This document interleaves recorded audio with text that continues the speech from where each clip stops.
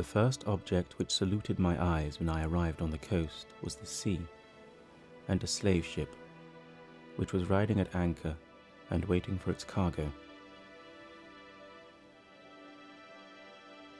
These filled me with astonishments, which was soon converted into terror when I was carried on board. I was immediately handled and tossed up to see if I was sound by some of the crew, and I was now persuaded that I had gotten into a world of bad spirits, and that they were going to kill me. The complexion too differing so much from ours, their long hair, and the language they spoke, which was very different from any I had ever heard, united to confirm me in this belief.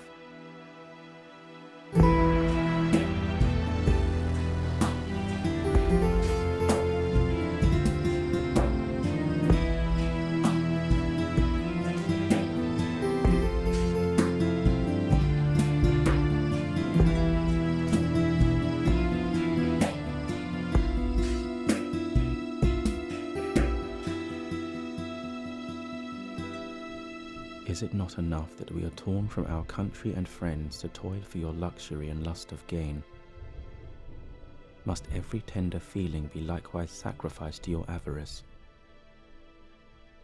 Why are parents to lose their children, brothers their sisters, or husbands their wives? Surely this is new refinement in cruelty.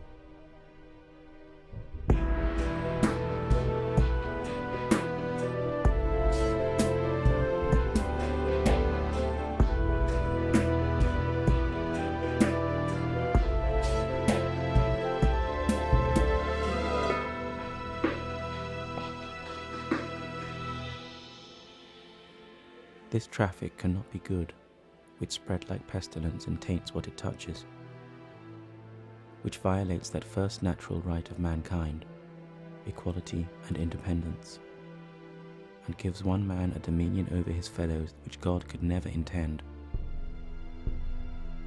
For it raises the owner to a state as far above man as it depresses the slaves below it, and with all the presumption of human pride, sets a distinction between them, immeasurable in extent and endless in duration.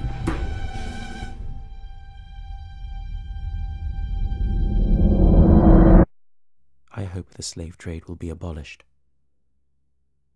I pray it may be an event at hand.